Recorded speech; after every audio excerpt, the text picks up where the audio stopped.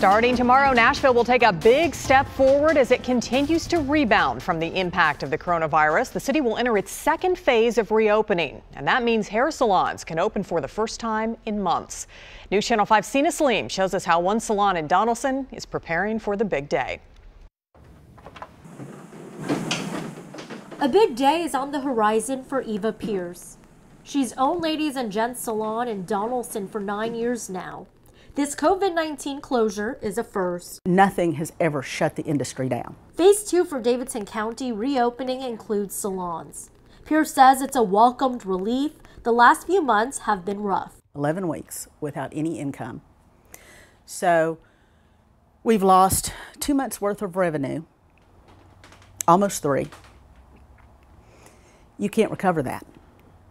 And most people are still having to pay their rent on their business. Pierce says COVID-19 has changed the way that they style clients because they have to make sure they're social distancing. It's changed how we do everything. Pierce says COVID-19 is restricting how many customers she can take at a time. She also has to add about 20 minutes in between appointments so she can clean. Now, where we might have had a hamper in the back where we kept towels and we took them home every couple of days and washed, everything has to go home every day.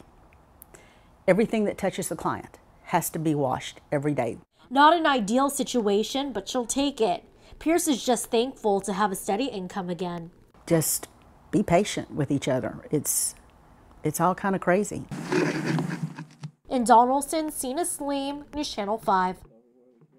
Here's a look at the roadmap for Phase 2 of reopening Nashville. Retail stores and commercial businesses may open at 3/4 capacity. Employees must be screened daily and wear masks. Restaurants and bars serving food may operate dine-in service at 3/4 capacity.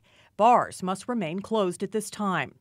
Live entertainment is permitted, however, no more than 2 performers may be on stage at one time. Dance floors remain closed. No gatherings over 25 people.